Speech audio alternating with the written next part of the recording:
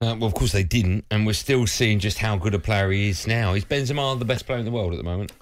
Player, difficult one. Best striker? Is he better? Centre forward, he's... Lewandowski?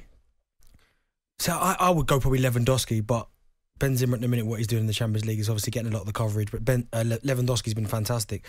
So you'd probably say on form, probably one of them two would be great. And we know Haaland, you got the Kane question, but right now on form, you'd have to go Benzema. He's playing, wow. I've not seen anything like it. What was better, his penalty or his other goal last night? I love the penalty, the audacity to do that in that type of situation where they need that goal for him to do that. That's frightening, wasn't it? Frightening. I still don't think you'll beat the two headers against Chelsea. No. They were... What was the better one? I think the second one was better. Because he generated no power, just direction. Yeah. But I do like the first one. The first one was rocket. Yeah, they were both incredible, right? Yeah. But he's an incredible footballer right now.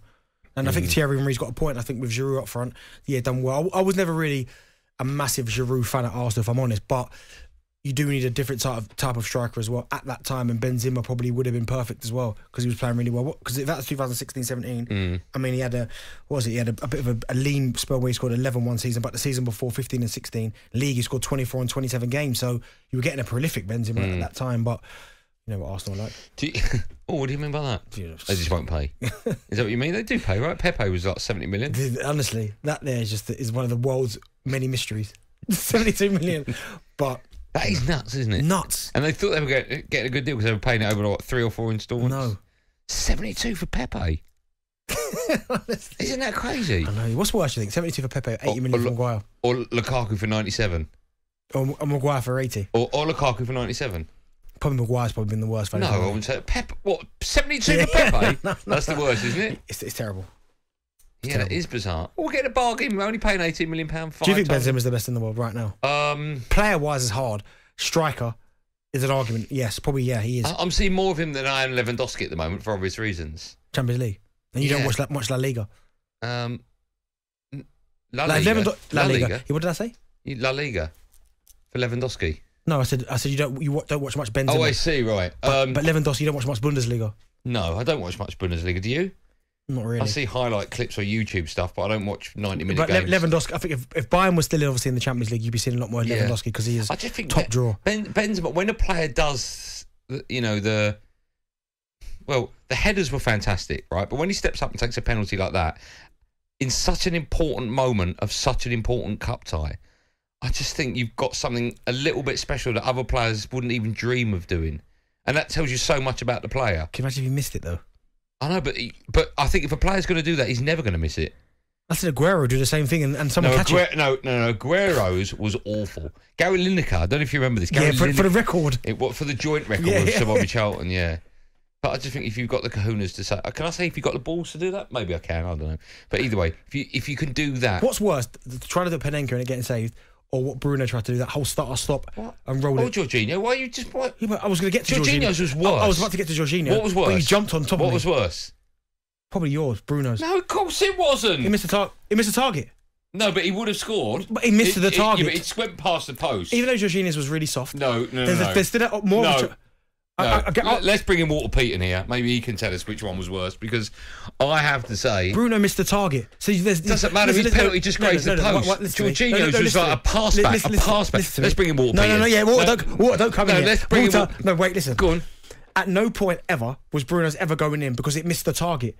Jorginho's was terrible, but the keeper could have slipped. It was awful. Let's bring Jorginho's Walter was better than... Walter, what did you make? Whose penalty was worse? Well, you have to look at the laws of it all, and you have to say that Bruno's was worse. He didn't hit the target. It's not got no chance, never going not in. So you've got to say that Bruno's was worse. Okay, well, there you go, the views of Walter Pete. I can't argue with Walter, obviously, but I see what you're saying. It was on target, but Jorginho's was embarrassing. Yeah, it was embarrassing, but at least it was a target. Okay. I don't know why I asked you on Walter Pete. Let's quickly go to the phone line, shall we? 03717223344. Anthony's a Man City fan. He joins us now. Anthony, how are you? Hi, mate. You all right? Yeah, I'm good. Very well. How are you? Yeah, not too bad. How you doing, boss? You all right? Yeah, I'm all good, mate. Very good. Listen, great show, lads. Thanks, man. Go on, you got about a minute. Off you go, Ant. Is that it? Right, listen, do you remember a couple of weeks ago when I said about the Liverpool-Man City games, and I said I was a bit nervous about the FA Cup? I had a feeling I I knew I had a feeling that I was going to be nervous for that game. Right. Anyway, I just wanted to get that off the chest because I remember mentioning it to you. Yeah, last night, game and a half, that, weren't it? Yeah. Yeah, so, listen. And are you nervous? Don't be nervous, Ant. Don't be nervous. No. Listen, because you said you've got about a minute, so I'm just... I apologise. I didn't mean to put you under pressure. Go on, you say whatever you like, Ant. So you're on about, obviously, the best player in City. I'm going to go put it out there and put it Silva. You know what? That's not putting it out there because I think a lot of people, Manchester City fans, would say.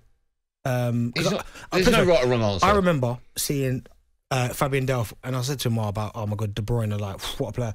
And I remember him kind of interrupting me and saying, no, it's about David Silva. Do you know what I mean? So you got players in the dressing room at that time. Let me ask you, if we ask that question in 5 years' time, will everyone say Phil Foden? I don't know. Oh. You're not convinced about Phil Foden? If he carries on the same trajectory, then yeah, of course he's got an opportunity. That's a big old word for you. Where'd you get that from? 5 years is a You've long been time. talking to Jeremy Kyle, haven't you?